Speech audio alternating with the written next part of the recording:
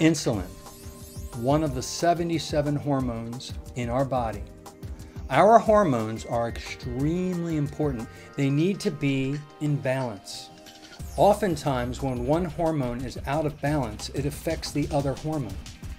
And when you get another hormone out of balance, it affects another hormone and multiple hormones.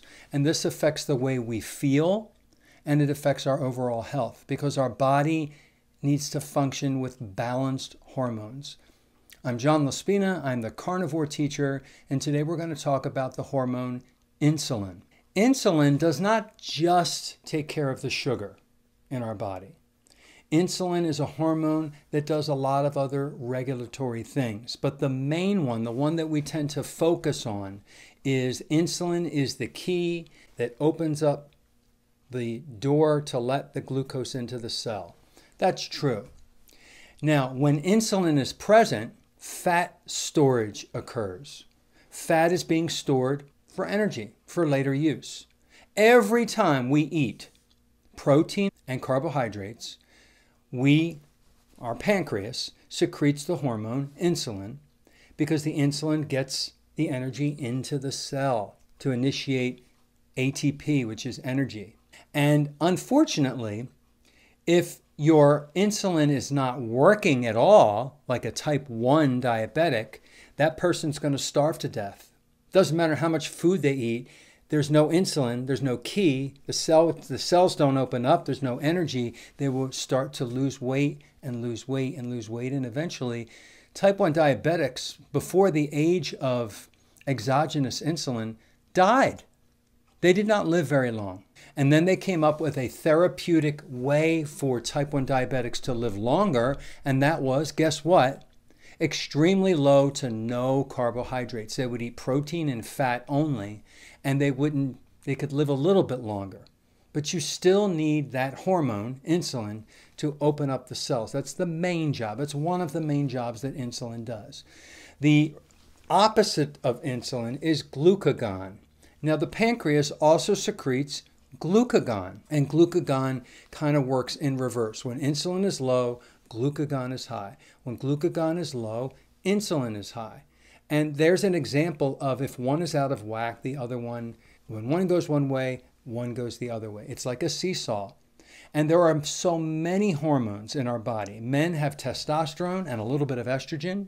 Women have a lot of estrogen and a little bit of testosterone, and they have progesterone.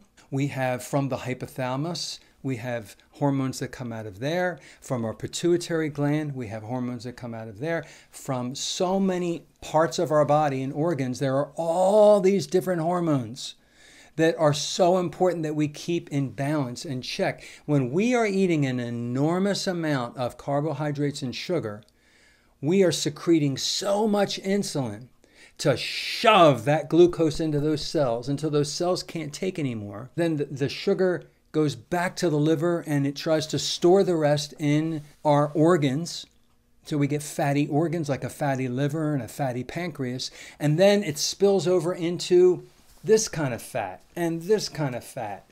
And everything it spills over. And that's how we become obesogenic, is through enormous amounts of sugar. And a type 2 diabetic is when the cell doesn't answer the door that much anymore. All this insulin is trying to get that sugar, and then the cell is just tired of letting in all that extra sugar that you're giving it by eating all those sugary foods and carbohydrate-laced foods. So it becomes insulin resistant. Your pancreas is actually pumping out more insulin than the average person if you're a type 2 diabetic. But your cells are insulin resistant. All that insulin, hyperinsulinemia, is floating around the blood. High sugar is floating around the blood. This is terrible, terrible for all of our hormones. So it's so important to secrete just the amount of insulin to let the protein and the sugar into the cell. If you're eating any glucose or the glucose that your liver's making, just the amount of insulin to let it in, and that's it. And then your body uses that for energy, and then your insulin drops, and you're not in fat storage mode all the time. And another thing to also consider is don't constantly eat People who snack, they have breakfast, they have 2 snacks, they have lunch, they have 3 snacks, they have dinner, they snack all night long before they go to bed. You're never allowing your body to rest. You're constantly pushing out all this insulin. Your cells are constantly trying to take it all up. Snacks are usually carbohydrates, sugars, and seed oils. I don't really think there's that much protein. And it's just a toxic state for the body. And the body responds by storing the fat, and we get obese. And with lots of obese cells, fat cells, cells that swell up, you have these chemicals, cytokines, that get released from the fat cells that are extremely inflammatory and are bad for the body. And you're in this toxic state. The solution is so simple. Lower carbohydrates and sugars. Just lower it down to 20 total grams a day, or down to 0 if you want to go carnivore. That's what I do. And my body's not in this toxic state or this constant battle. I eat my food. It's protein and fat and almost no carbs. I get a little bit of insulin released for the protein, just enough to get the protein into my muscles and my cells.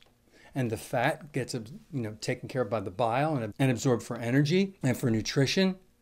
And that's it. No more insulin until the next meal, which is 1 more in the day. 1 meal in the afternoon around 11 and 1 meal at 6 o'clock at night. That's how I do it. Some people do OMAD. They do 1 meal a day with no snacking. Therefore, your pancreas isn't shooting out insulin all day long, just 1 time. For me, my pancreas is giving me insulin 2 times, and it's a small amount of insulin.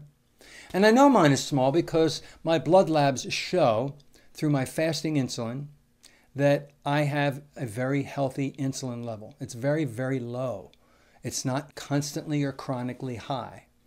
So, ladies and gentlemen, consider your pancreas. Consider your macronutrients and not consuming chronic excessive carbohydrates and sugar over a long period of time. Keep it as low as possible. And then all of your other hormones that need to function will function in a balanced manner, because the pancreatic hormone, insulin, and glucagon, they're functioning properly because you're not overloading it with sugar and carbs or multiple meals. I hope you learned something today. I hope it didn't confuse you. When I learn these things, I get aha moments. I get excited and I want to share them, and that's why I make these videos, to pass it on to you. I check it out. I make sure that I have my facts right, and I do. Have a good day, everybody.